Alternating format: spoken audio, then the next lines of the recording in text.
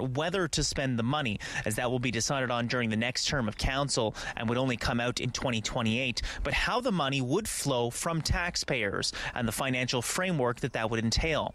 There have been discussions of a one-time tax levy or developer permit fees, but that discussion is being had today.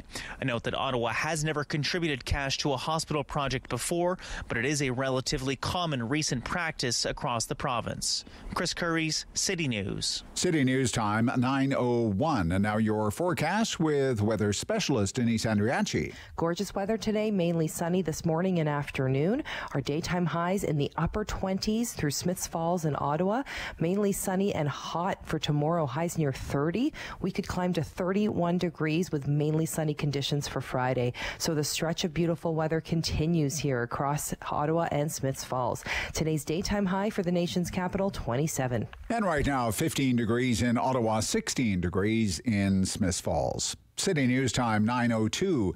A demand for a high-profile provincial cabinet minister to withdraw from the provincial election race in his riding. Reports Stephen Lecce took part in a slave auction while in university. Here's City News reporter Kevin Meisner. The NDP is now demanding Stephen Lecce step down as the PC candidate for King Vaughan over these reports. Now, the outlet Press Progress is reporting the education minister took part in a fraternity hazing ritual known as a slave auction in 2006 while he was attending the University of Western Ontario. The NDP is also calling on Progressive Conservative leader Doug Ford to clearly and unequivocally condemn Lecce's actions. Now, Lecce has issued a brief statement to the CBC saying he unreservedly apologizes and he calls the event from 2006 inappropriate. He says it in no way reflects who he is as a person.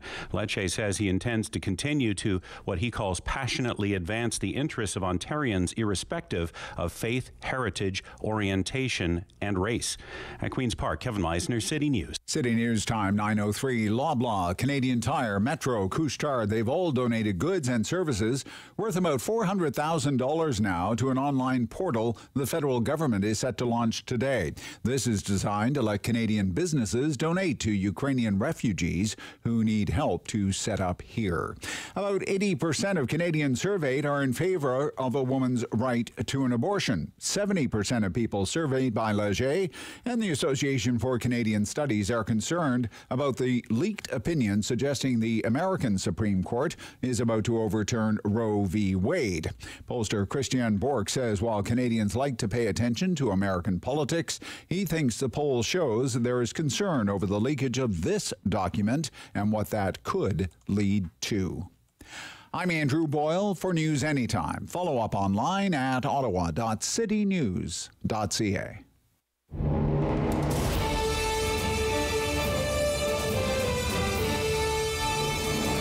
Good, bad, or complicated.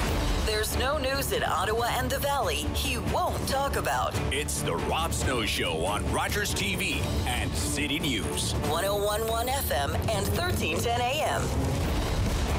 Good morning, Ottawa. Welcome to the Rob Snow Show. Rob is off for the rest of the week. Get excited because Derick Fage is filling in. That's right. I'm Derick Fage. I'm that guy. Host of Daytime Ottawa on Rogers TV. Pleasure to be with you. Lots happening. Oh my goodness, where to start? So many things happening. We have a great show for you. Great lineup, of course. It's Wednesday. We got your political fix. Lots to talk about there. We had the Northern Ontario Leaders Debate. Did you watch it?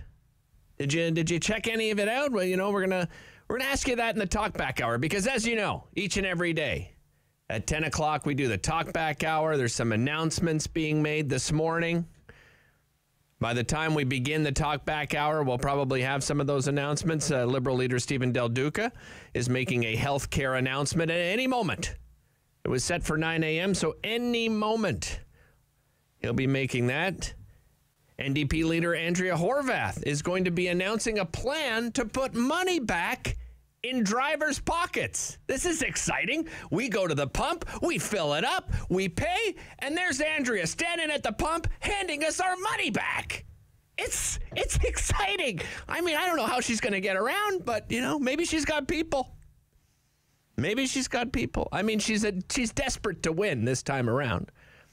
Do I think she's going to win? Absolutely not. However, I think we'd all agree, those of you that follow politics and don't, that she's had her kick at the can here. I mean, if she doesn't win this one, I think it's time for some new leadership at the NDP. We have a brand new poll, by the way.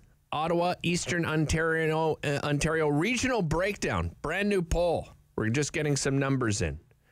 This is from Main Street Research, who is doing the polling for iPolitics. So this is for Ottawa, Eastern, and Northern Ontario. They're looking at some current seat projections. So I'm going to share those with you in just a moment. I want to go through the rest of the show here. As I said, we got our political fix coming up. We'll talk about those debates. Stephen Lecce, as you just heard in our news, in a little bit of hot water, of course. A story about Stephen Lecce participating in a slave auction fraternity event when he was when he was a university student. Get some reaction on that. Well, what's this election about? Well, let's look at some of the issues from last night. I mean, affordability 100% has emerged as by far the number one issue for voters during the early part of the campaign. I mean, we're all feeling it. The cost of living continues to rise across the province. Doug Ford, talking about cost of living, says, we don't need more taxes. We need more people paying taxes. He's got a point there, right? If you watched last night, you notice that actually he frequently relied on notes. I don't know if you noticed that. He brought his notes on stage and frequently, referenced his notes throughout. Ontario NDP leader Andrea Horwath reiterated her party's promises to raise the minimum wage when we're talking about affordability. Part of her platform is raising the minimum wage every year through to 2026, provide more provincial funding for dental care, prescription drugs, and mental health, things she says are going to help keep money in our pockets. And then meanwhile, Liberal leader Stephen Del Duca, he talked about his commitment to have the province pay for more costs of infrastructure construction and maintenance, so that small towns, villages can invest more in services for their residents. He also repeated that a Liberal government would share, and keep in mind, this is the sort of the Northern Ontario debate. So if you're wondering where some of these ideas are coming from, keep that in mind. He repeated that a Liberal government would share 5% of revenue from the existing mining tax with northern municipalities. All right, so let's have a look at these numbers here. This is, again, from Main Street Research, doing polling for iPolitics. Again, for Ottawa, Eastern, and Northern Ontario. Here are the current seat projections. They have the PCs at 18. So that's 40%. That's a plus 3 seats from 2018. The Liberals sitting at 7 seats. 26.8%. That's a plus 3 for them from 2018. And then the NDP falling. Minus 9 seats in the latest polling numbers from that region, right? Ottawa, Eastern, and Northern Ontario. 1 seat they're projected. 1 seat. Minus 9. Minus 9. Greens at 0, others at 0, and then as far as the other seats that are available, there's a toss-up of about 3. So the gist of all this, the Liberals are going to pick up some seats from the NDP, and the PCs are still holding the lead. That's 3 weeks to go in the campaign. And polling, now we're going to talk polling. I mean, polling, you're going to hear polling for the next 3 weeks. Polls. I should have started a polling firm. My goodness. I wish I had started that many years ago. All right, what else is coming up now? We're going to take a break a bit early here, because coming up, we're going to air an extended interview I did this morning with Rideau Vanier Councillor Mathieu Fleury, who shocked the city yesterday, certainly shocked me, when he made a big announcement, because many of us, I think, were expecting, okay, you know, Mathieu was thinking about perhaps running for mayor. No, his big announcement was that he will not seek a fourth term on city council. You don't want to miss this interview. It's a fantastic one. That's coming up next on The Rob Snow Show. I'm Derick Fage, filling in for Rob right here on City News.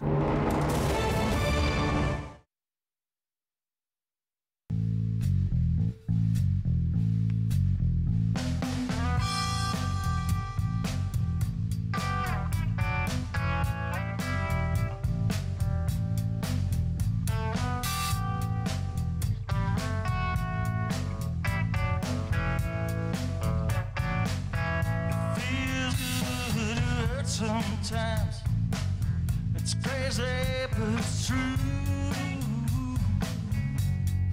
When I'm alone at night, feels alright to feel the blue. When I'm empty inside, hurts so bad, don't think that I'll make it through. Feels good to hurt sometimes. Always reminds me of you.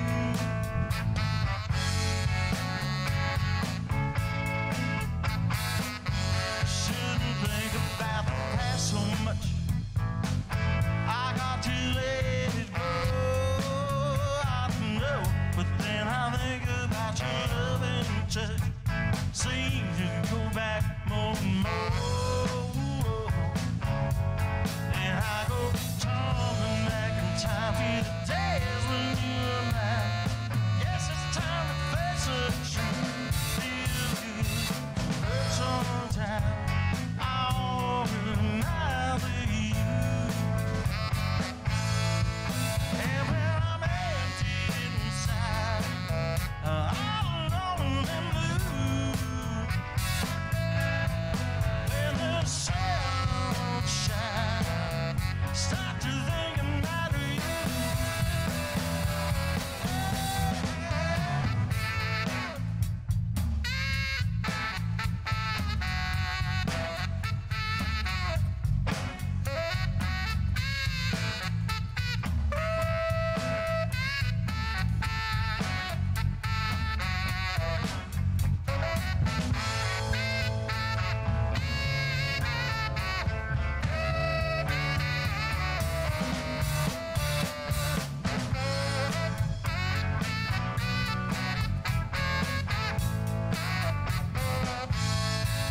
And then the light starts to fade in, but anybody knew. Every time I feel my heart start to thinking about you. It seems I just can't let you go. It seems that I still care. I still need you so.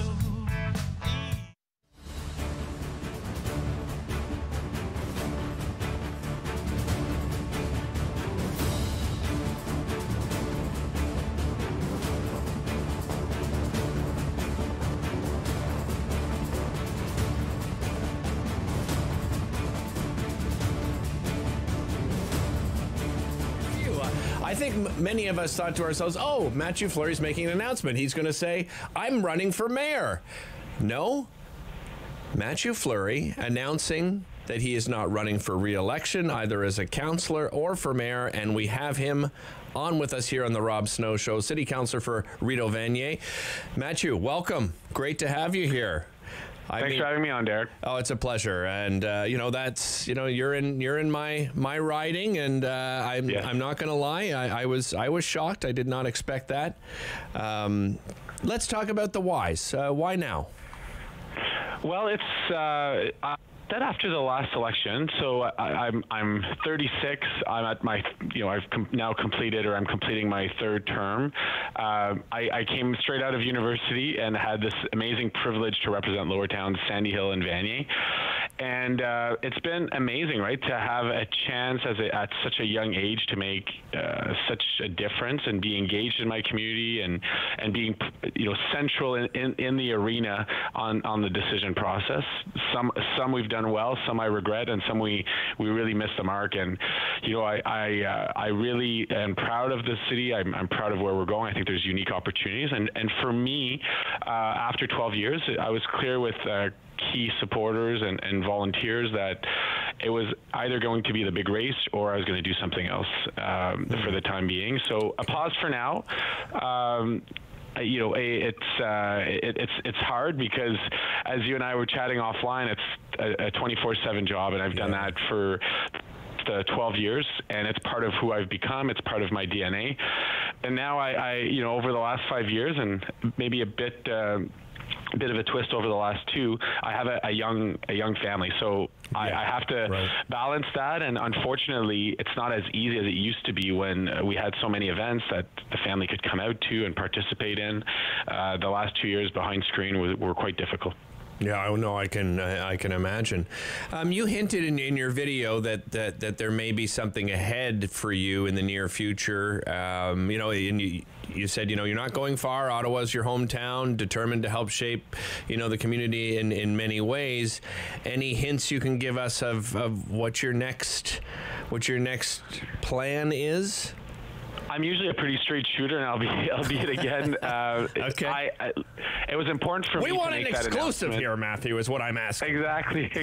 Breaking news. It was important for me to make the announcement at this time to allow for candidacies to come forward. Gotcha.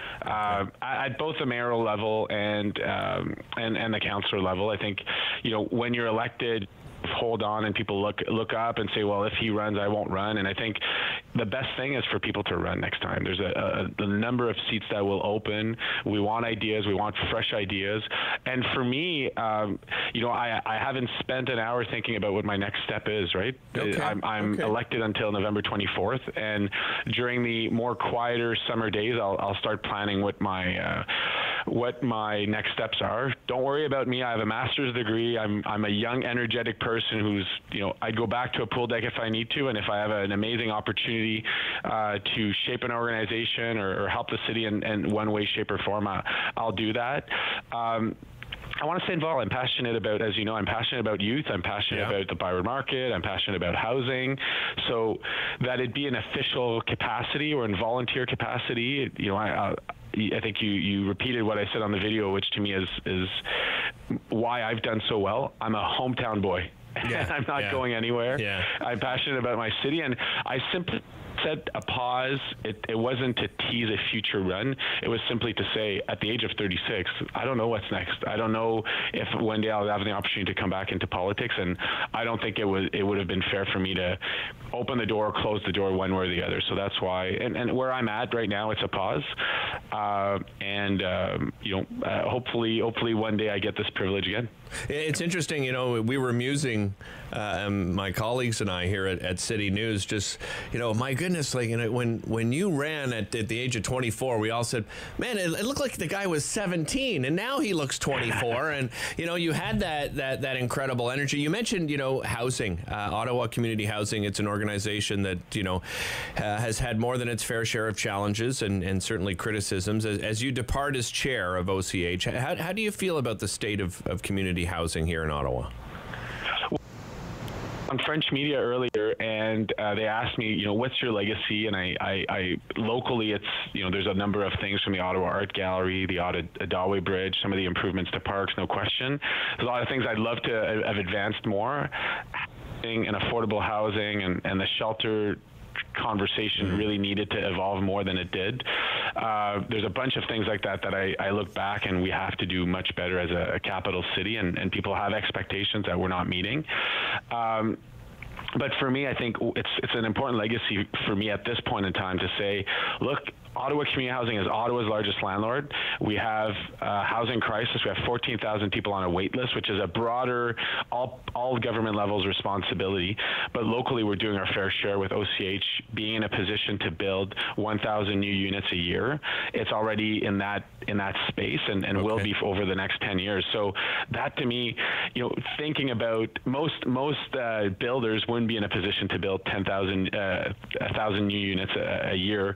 We're in that position, and that's because of a lot of hard work. That's because of a lot of good governance at the board.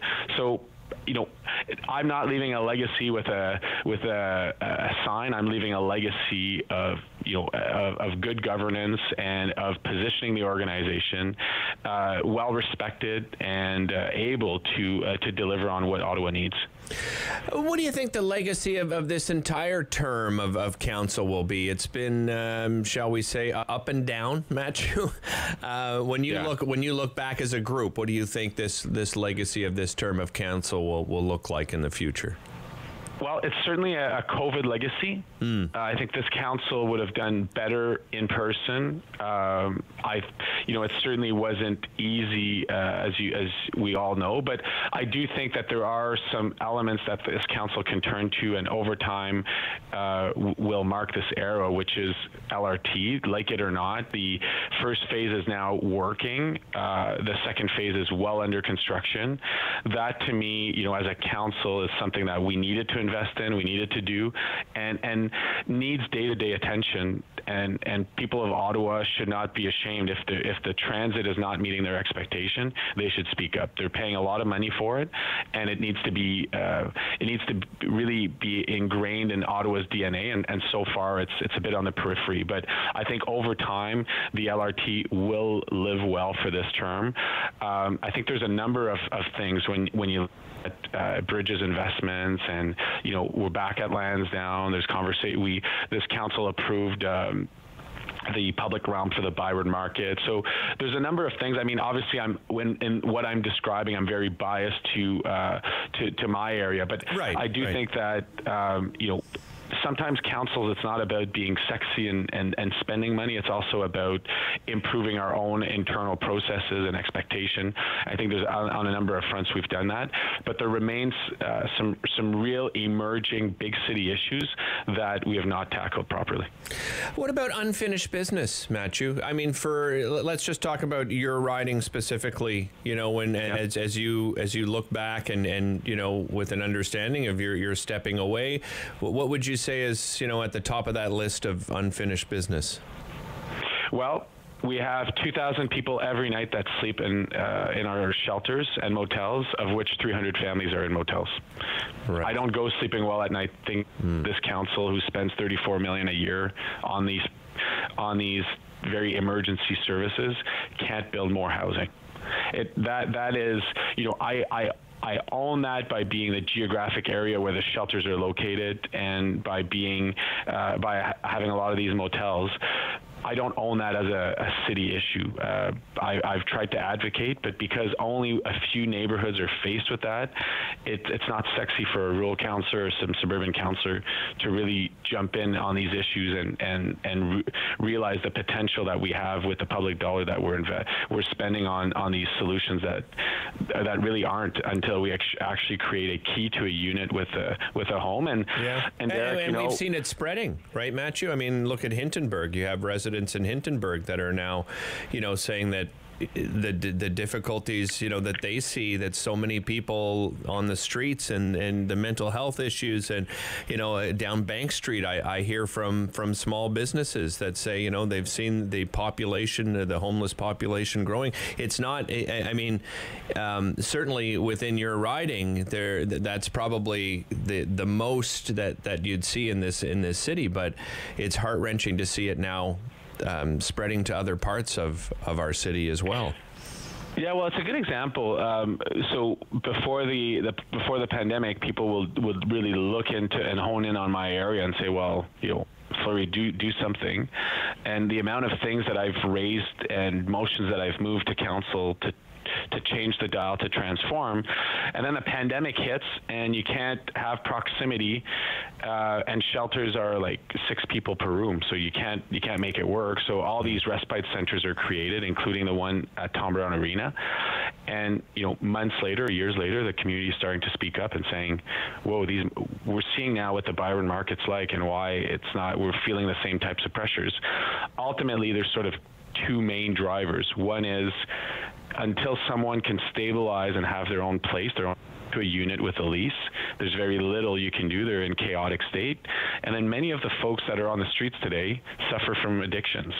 And anywhere they consume, they are stigmatized, and we're not providing the adequate health response to their addictions.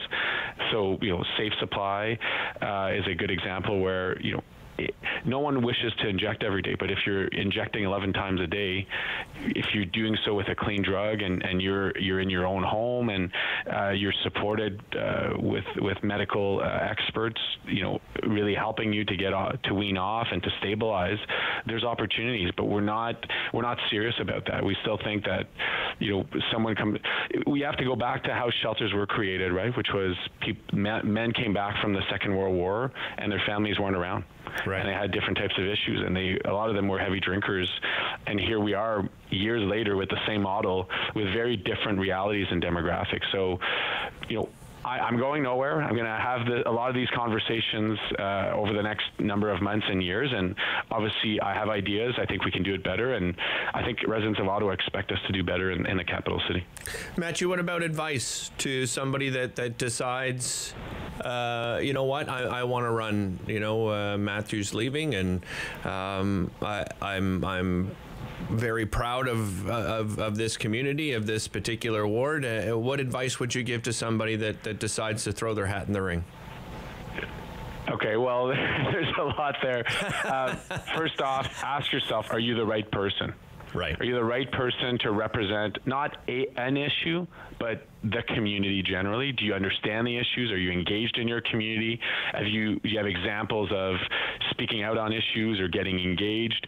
A lot of folks have opinions, but are they willing to work on them and bring communities together? And then, don't just do it. Like, I come from the sport world, as you know. When I do something, I do it with intentions, and I do it to win. So, I always, in my world, I people that just sign up and then do nothing, it's like, well, sign up and go door knock, go fundraise, go put up lawn sign, share ideas. If you're willing to do that, then yeah. And when you're willing to do that, even if you lose, I've not heard from a good candidate that they regret the experience. So that's another twist to the story. Mathieu, really appreciate you taking the time, and from all of us, here at City News, thanks so much for your service over the years. As you said, you always brought plenty of energy, and regardless of whether people saw eye to eye with you and shared your opinion, I think you've done it exceptionally well and respectfully. Well, I appreciate that. And Derick, that's the best thing in our democracy is we don't have to agree all the time, but as long as we know that generally the people that represent us work hard for us and they have good intentions and they're clear about their expectation, that's all we can ask. And, I'm not going anywhere. It's, again, my hometown, and I'm elected until November 14th. So hopefully I'll be back on the show on other issues or opportunities along the way. Oh, I'm certain you will. Mathieu, thanks so much for joining us today. Really appreciate it. Thanks. Take care. Of course, that's Mathieu Fleury. The announcement that he is not running again for re-election either as a city councillor or as mayor. This is Derick Fage filling in for Rob Snow. We'll be right back with more right after this.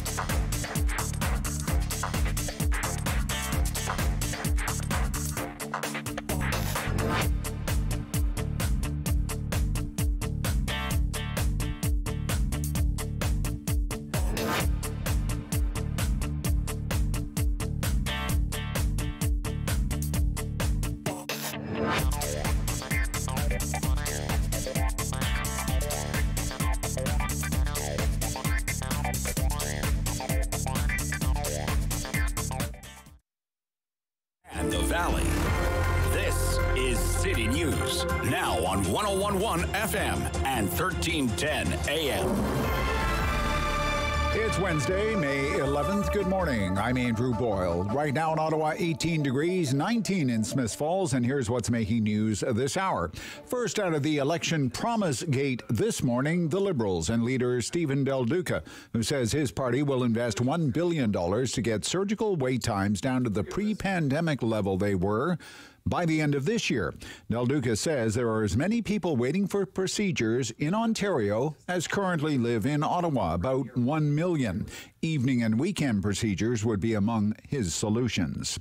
City Councillor Mathieu Fleury will end that career in October, not re-offering in the October vote. Fleury tells City News this morning having a young family made it more and more difficult to give the time needed to look after resident concerns in the Rideau Vanier ward. He says the next step for him he hasn't really thought about yet. As Election Day draws closer, though, and his time winds down in that role, he will start thinking about his own future. Perhaps a sign from the United States today as to the Canadian inflation rate being released in about a week. American inflation in April, 8.3%. That's a reduction from 8.5% in March. The month-to-month rate is the smallest decrease in 8 months and is a sign prices may be peaking. City News Time, 9:33. I'm Andrew Boyle for News Anytime. Follow up online at ottawa.citynews.ca. He's the opinionated Ottawa icon. The Rob Snow Show returns On Rogers TV and City News. 101.1 FM and 1310 AM. Welcome back to the Rob Snow Show. Derick Fage here, filling in for Rob today and for the rest of the week. Oh my goodness. So many things to talk about. Got latest polls all over the place. Speaking of polls, we're going to be talking about some of the latest polls with Abacus Data later on in the show. David Coletto will be joining us, the CEO of Abacus Data. He'll share some of the latest Ontario election polling. Want to remind you as well, in the 10 o'clock hour, we have the Talk Back Hour. We do it each and every day. 3 weeks from tomorrow, it's voting day in Ontario. We want to know, have you made up your mind? Are you still on the fence? What issues are important to you? We got a lot of little questions we're going to be throwing out there. We'll share some quotes from last night's Northern Ontario debate. A lot of different discussions on affordability and highways and pandemic response and housing. Lots of issues. Well, speaking of all those issues, let's get some reaction, perhaps, from last night, because it is time for the political fix. Joining us is Ashton Arsenault, Vice President of Crestview Strategies. Welcome to the show, Ashton. Thanks for joining us. Thanks for having me. And Karl Belanger, President of Traxxion Strategies. Welcome to the show, Karl. Great to have you here as well. Good morning, Derick. Good morning. Let's talk about Northern Ontario, the leaders' debate. Let's start with you, Ashton. Did you watch it? Did you catch any of it there last night? I did. If I'm being honest, I thought it was a fairly muted debate. It wasn't particularly surprising to see Mr. Del Duca, Ms. Horvath do what they can to gang up on the Premier during that debate, considering what polling is looking like. But as we saw yesterday, I think the Premier is pretty good at dodging attacks. And frankly, I don't think any votes were swayed by the debate yesterday. We'll see if it gets a little bit more feisty in the next debate. I believe that is on the 16th, but bit of a nothing burger from where I sit. Okay. Karl, how about yourself? Well, it was quite the contrast with the Conservative leadership debate we had last week. You got that right, yeah. That's putting it mildly. So I don't know if I would use the word muted, but it was certainly more civil. So for that, I think there's more information for voters to gather. But, it's the first clash between the three. Horwath is the most experienced there. She didn't seem to outshine her opponents. But Ashton is right. Like, Ford is a premier, so of course the opposition will go after him. Right. The first task of an opposition party is to convince voters that we need to throw the bums out. Until they do that, neither Horwath or Del Duca will take over. So that's the first target. And right now, Premier Ford is still at the top of the polls, so they need to keep doing that. I think, really most elections in recent memory, this is a very sort of leader-centric election. The polling numbers we do have right now show that when people are asked about which leader or party they support, the PCs certainly have an advantage, but regional breakdowns are a bit murkier. Ashton, does this dynamic work to anyone's advantage, do you think? Well, all it says is that the premier is firmly in the driver's seat. I think it's going to take a catastrophic failure or some unknown victory that I can't seem to put a finger on right now to change the course of how this election is going to go. The PCs are firmly in majority territory, plus or minus a few seats on where they currently stand. Regional breakdowns are important, there's no question. And look, if I'm being honest, there are a number of toss-up seats still. Right. Is that enough to knock off majority numbers for the PCs? I don't know. I don't see it right now. But again, we're 3 weeks out. Something could happen that changes the course of this election. But right now, I'm not seeing it. Yeah, Karl, a lot of promises. Affordability certainly emerged as the number one issue, and I think people are just looking at the cost of living. And, the early part of the campaign is the cost of living continues to rise across the province. Doug Ford is talking, we don't need more taxes. We need more, people paying taxes. Andrea Horwath is going down the, let's raise minimum wage every year through 2026. Everybody seems to be tackling it in a different way. From what I'm seeing is advantage Doug Ford for the most part when you're talking taxes, because he has promised to freeze taxes, and the spending that we see with the Liberal and NDP parties I think have some people concerned. Right at the end of the day, sometimes we vote selfishly. What are your thoughts on what each party is doing as far as affordability goes, Karl? Well, what do you mean sometimes we vote selfishly? I think most of the time people vote for their own interest or what they believe is their interest. And of course, low taxes is something that is easy to campaign on. It's an efficient recipe. It's worked before for many people, and it may work again for Premier Ford. But there's no question that people live in the now. And right. you could quibble with the pandemic management of the Ford government, but people are kind of moved on, right? And the cost of living is what everybody's talking about. So either you go by increasing revenue or you decrease what comes out of the pocket. So it's one or the other, and we'll see what voters decide. Yeah, Ashton, let's hear your opinion on that. I mean, as Karl said, yeah, of course, perhaps exaggerated there that we vote selfishly. I just mean, sometimes I think as voters, we look at all the issues and, sort of our moral compass comes into play as well. But then we get into that voters box and we go, well, wait a minute, who's going to make sure I can put food on the table and pay the rent and that kind of thing? Yeah, I mean, at the end of the day, I generally think pocketbook issues win the day. And the environment, frankly, if you're making an affordability argument, there's not much of a better time to do so. I mean, we've got rocket inflation. We've got interest rates that are going to go up seemingly every quarter from now until inflation is under control. People cannot afford a house. People are struggling to put oil or gas or heat their homes. People are struggling to put food on their table. Affordability is the issue that must win the day, and it's going to be the issue that wins this day in the province, which is why if you're a supporter of the NDP and the Liberals, I don't think it's going to be your election. And Karl, optics are important. You know, there's been a bit of mudslinging early on. What do you make of this business with PC MPPs taking, you know, these allowance top-ups? I believe there's 8 of them in all. Locally, the one grabbing headlines is of course Lisa McLeod in Nepean. She got an extra $44,000 in perks from the riding association there. Do you think voters care about this stuff, or, you know, is it more of a way to motivate the NDP base to get out and vote in close ridings? Well, it's funny because it should bother the PC base more. Because it is money coming from public subsidies to Riding Association and from donation from the PC base that is going in the pockets of MPPs who we were told were in it for the people. They were not in it for the money. Right. Lo and behold, they need more money to do their job. I don't know why. I don't understand why. I think our elected officials are paid fairly. You could argue that if they are undercompensated, make that argument, make it, you know, bring it a pay raise. Don't go through the back door with some scheme from the Riding Association. I don't think that's right. And will it motivate the NDP base? Maybe. But I think it should upset the Conservative base. They should ask some questions here about why is it that public money and donation money is going to top up MPP salaries, and in the case of McLeod, a minister's salary. Yeah, Ashton, does this stick at all though? Right, because, you know, in the news wheel, something else is going to come up in the next hour and the next day fairly quickly. The optics of this doesn't look good.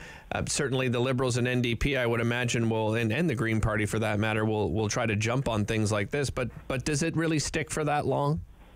Well, I think Karl hit the nail on the head. This is going to probably incense government voters more so than Liberal and NDP voters. But I will say this.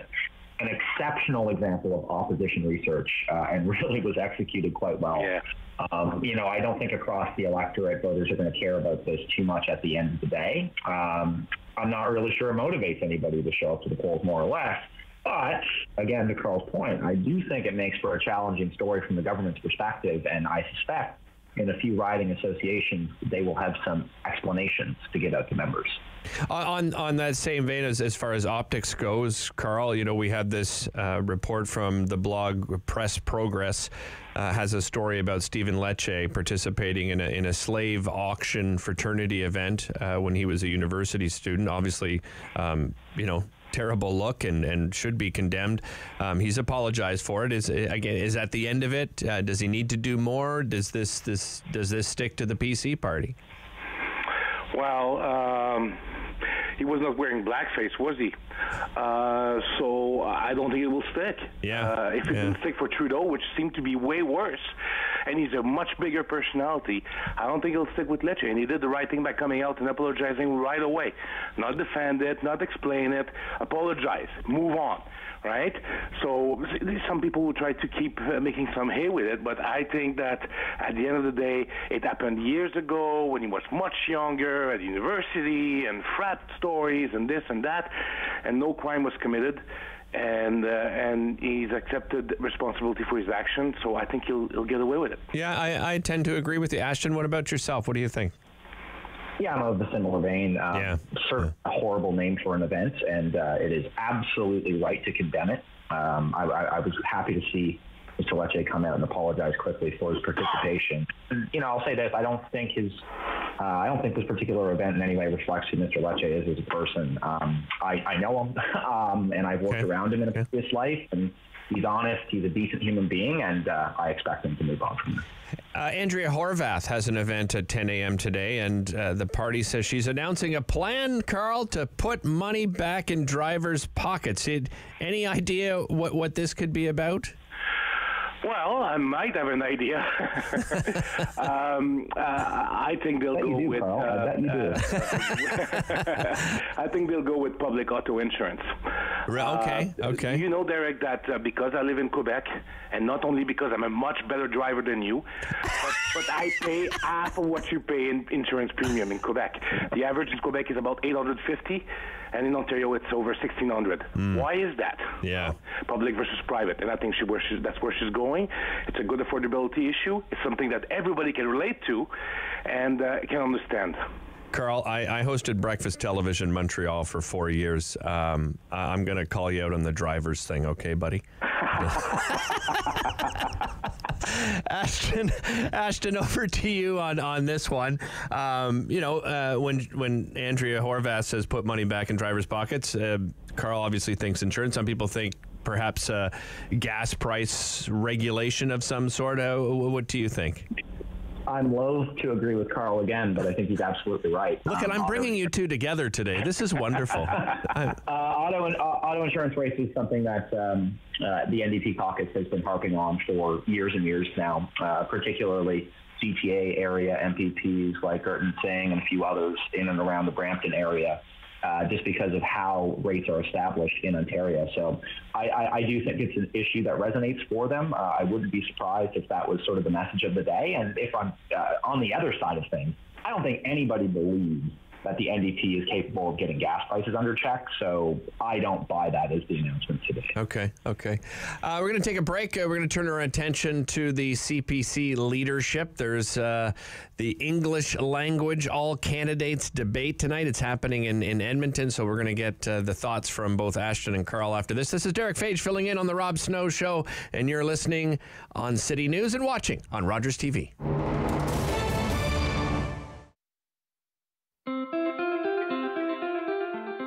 Riding requires attention and focus. No distractions, no moment of unawareness, because one brief moment can cost a lifetime of other moments. Everyone deserves to arrive home.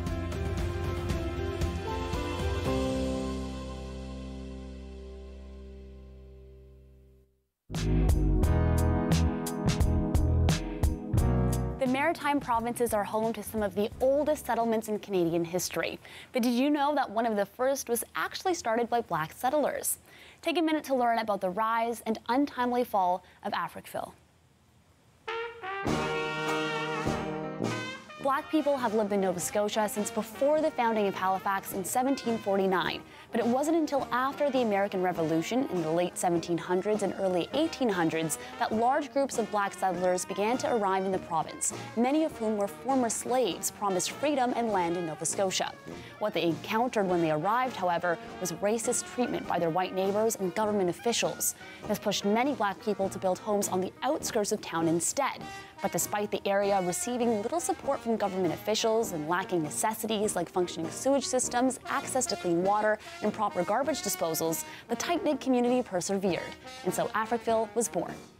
For more than 150 years, the small community grew, expanding from just a few homes to a population of over 400 people.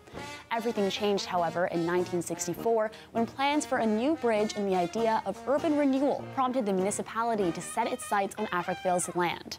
Instead of investing in the community, officials approved a relocation program that promised free job training and employment assistance to help residents through relocation. But the reality wasn't so kind. Residents had their belongings moved in city dump trucks, and homes were demolished immediately after their owners left. Of the 400-plus people living in Africville, only 14 residents held clear legal titles to their land, so the rest were only given $500 with the promise of more social aid in the future. Not much else was actually done to support Africville and its residents until 2001, when a United Nations report called for reparations to be paid to the community. In 2010, Halifax Mayor Peter Kelly apologized for the atrocities against Africville as part of a $4.5 million compensation deal. In 2021, Councillor Lindell Smith put forward a 7-part motion to plan for the future of Africville alongside local organizations and the descendants of former residents. Today, there's a public park and museum where Africville once stood to teach visitors about the history of the land and its community. If you've never heard of Africville, you're not alone. The tragic story of this small black community in Nova Scotia is not as well known as it should be.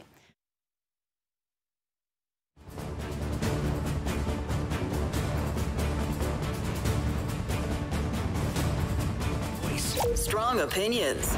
Rob Snow Show returns on Rogers TV and City News. 101.1 FM and 1310 AM. Welcome back to the Rob Snow Show. Derick Fage here filling in for Rob. Of course, it's the political fix part 2.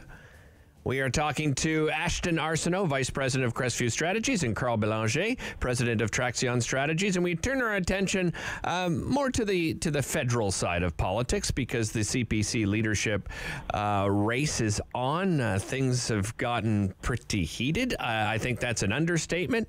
There's only one English language all candidates debate tonight. It's happening in Edmonton. The last debate, hosted here in Ottawa, saw Pierre Poilievre on the attack with his patented fiery rhetoric, and he and Leslyn Lewis even got into a bit of a fight over who supported the Freedom Convoy more. And then in stark contrast, of course, we have Jean Charest, who maintained that it was an illegal demonstration and no politician should be supporting it even after the fact. This is like a battle for the soul of the party, Karl. I think many of us predicted this. What do you make of what you've seen so far? It seems like a real divide within, opinions within each of those leaders in this party. Yeah, to me it feels like the marriage that happened between the Progressive Conservatives and the Reform Alliance Party back in the days is failing. That's what I'm getting from it. Okay. They are two different types of conservatives, and they don't get along. And it resurfaced every time there's a leadership race, and this time it's worse than ever, probably because of everything that happened with the pandemic and the convoy truckers, and there's a tone and a stridency in the attacks that are against their own team that I've never seen before. I mean, there's always been, high elbows and cross-checks when there was a leadership race because you're trying to win. But there's also an understanding that they're part of your team, and you may need that to win voters over later. That's not the case anymore. That's not what I'm seeing when I hear Poilievre attacking Charest and calling him and Brown a liberal and a Trudeau liberal and this and that. They're really trying to subtract people from that party, and I don't understand the strategy behind it, unless there's somehow out there a huge swath of people who are so fed up with politicians that they're going to buy it. Right now, I don't see it, but maybe he's got onto something. Yeah, and Ashton, I'll use that word selfish again. I think, looking at the way that these leaders, or I should say potential leaders, are battling out here, it seems like they're putting aside whether I know there's a lot of rhetoric coming from Pierre Poilievre, and he's already running for prime minister in his mind, but it's kind of putting aside who has the best chance to win the next federal election against Justin Trudeau and the Liberals, and just making sure they win, the party leadership, and they're going to be, happy enough to do that. What do you make of the way this battle is playing out so far, Ashton? Yeah, well, you got to become the leader of the party before you can run as prime minister. Certainly. So yeah. There are two things that I know to be true beyond a reasonable doubt. Number one, leadership races are divisive by design. It's always going to be that way. Every single time there is a leadership race, particularly among the Conservative Party of Canada, we see news story after news story about, does it have to be this divisive? Why is somebody going on the attack against X or Y? Mm-hmm. It happens every time. The party will survive. And number two, that I know to be true beyond a reasonable doubt, winning takes care of everything. So when this is over, I believe that they will rally behind the new leader, which frankly is looking like it's going to be Pierre Poilievre, and I think that's good news for the party. Really? They will have a far better chance at unseating the current prime minister than they have in the last two elections. That's it. That's interesting because, Karl, from some of the people that I've spoken to within my circle, look at Pierre Poilievre coming in. Can he win against Justin Trudeau? Perhaps, but it would be more of sort of a fatigue of the Liberal Party. Okay, they've been in power long enough now. We want change just for the sake of change. However, if that leadership of Justin Trudeau, if he happened to step aside, and I'm not very hopeful that he would, but if he were to step aside and someone like a Chrystia Freeland jumped in, would that make it more difficult for a progressive Conservative Party that seems to be stepping much further to the right than what we've seen, from previous leaders? Yeah, I think you're right. It is stepping to the right, and I think the strategy or the approach seems to be to win, we need to gain votes, and the easiest votes to get are those that left with Maxime Bernier and are with the People's Party. We need those back. And the second thing we'll do when we get those back is make sure that less Liberals show up to vote, and so we're going to try to, depress that vote. So yes, Poilievre can win, and I think any of them can win. And Ashton is right that there's a much better chance of winning now than there was last time, and then there was the time before that. Of course, there's fatigue that's setting in, and we've seen in the past, changing leader is not a magic wand to just fix that fatigue. If voters are fatigued and are tired of a government, they can swing wildly and fast. Are we there yet? I'm not sure. Are people repelled by Poilievre? Well, certainly if you look at the people that are traditional red-blue switchers, I'm not sure they like what they're seeing. But maybe that's enough. Maybe they don't need to vote for the Conservative. Maybe they just don't need to vote for the Liberals. Ashton, what are your thoughts on what Karl just described? Yeah, I think he's right. And if I had to add a third truism in politics, it's that timing matters, right? Okay. Yeah. I think you see the ascent of the current Prime Minister on the back of an electorate that was fatigued with the Conservative Party of Canada under the leadership of Stephen Harper, right? Yeah, I feel that way for sure. That is a wave that broke, to Karl's point, very quickly and quite extreme. To go from third party to a majority essentially overnight at the time was unprecedented, right? So, right. I do think the conditions for that happening again are, I don't want to say more likely than not, but certainly a possibility. And, whether or not somebody like Pierre Poilievre can attract more moderate voters or, to Karl's point, red-blue switchers into the camp. Look, we've got a couple of years between now and the next federal election, assuming the deal between the Liberals and the NDP hold up. And I think a lot of things can happen. And, I think somebody like Pierre's messaging around affordability and, the ability to purchase a home and things like that will really resonate with people, particularly younger voters in more sort of suburban rural areas. And I think there is a viable voting coalition there to install somebody like that as Prime Minister. Well, and he's certainly got the machine going. I mean, he is all over social media. I'll give him credit for that. He is working extremely hard, more than any other leader I can remember in my time since I've started following politics over the last sort of 30 years. Gentlemen, really appreciate you spending time with us today. Thanks so much for joining us today on The Political Fix. Pleasure. Thanks, Derick. You're very welcome. That's Ashton Arsenault, Vice President of Crestview Strategies, and Karl Belanger, President of Traxxion Strategies. Hey, coming up next, we do it each and every day. It is the Talk Back Hour. We are opening up the phone lines to you. We want to hear from you. This program is brought to you by